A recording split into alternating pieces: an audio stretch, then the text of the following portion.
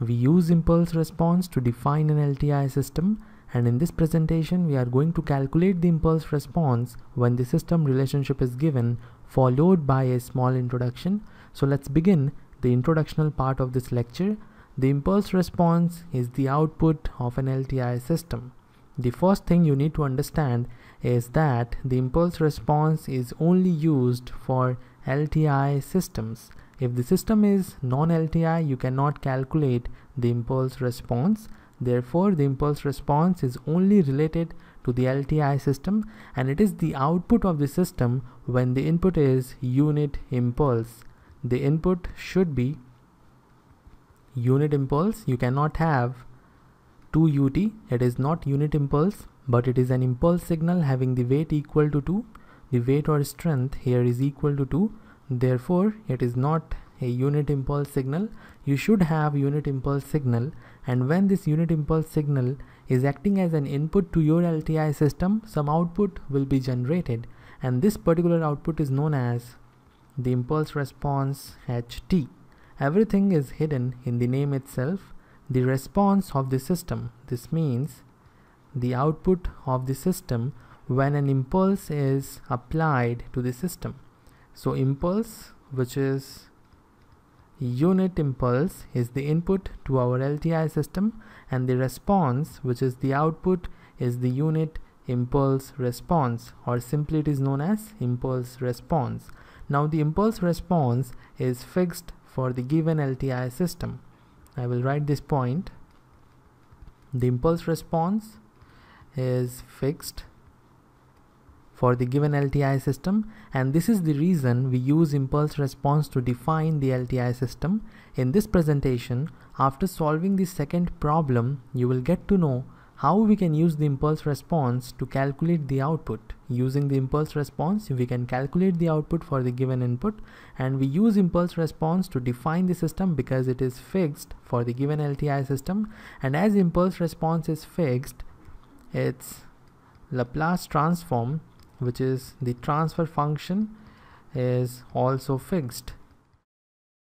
Now we will move to our first problem. In this problem,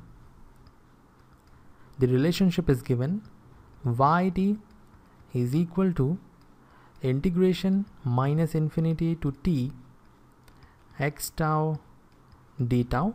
Now if you know how to calculate the Laplace transform of an integration, you can easily find out the Laplace transform of this system relationship, and you will have the relationship in frequency domain. This relationship is in time domain, but we want the relationship in frequency domain. So we will take the Laplace transform, and it will give us y of s equal to x of s over s. This is what we have. And if you don't know some basic Laplace transforms, then you can definitely visit our forum. There I have provided some standard Laplace transforms which we will use in this course. So we have ys equal to xs over s, and we know the transfer function xs is equal to ys over xs. So we need to find out ys over xs from this relationship, and it is very simple. Ys over xs is equal to 1 over s, and this is nothing but the transfer function of the LTI system having this relationship. Now we want the impulse response.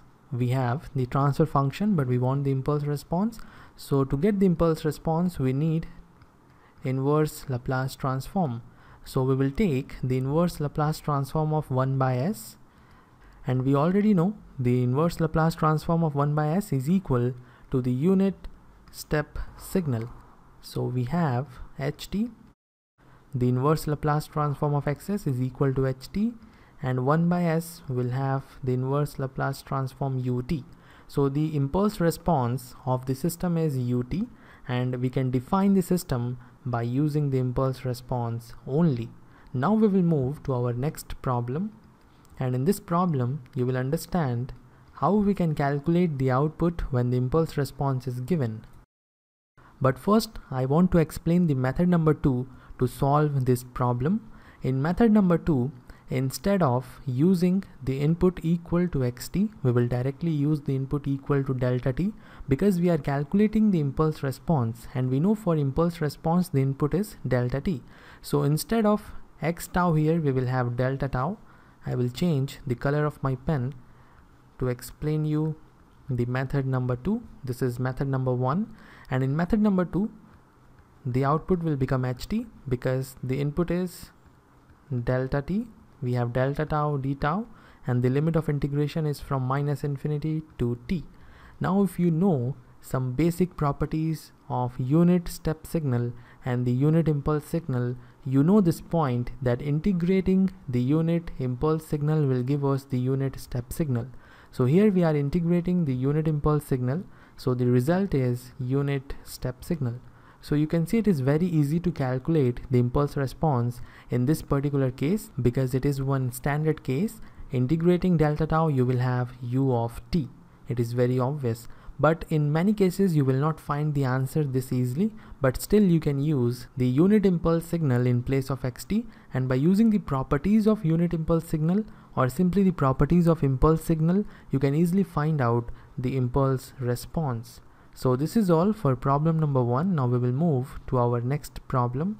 In this, yt is equal to something which we don't know, but the information of ht is given. We know ht. Now to calculate this yt, we can use one mathematical tool known as convolution. I will explain this by the help of the transfer function.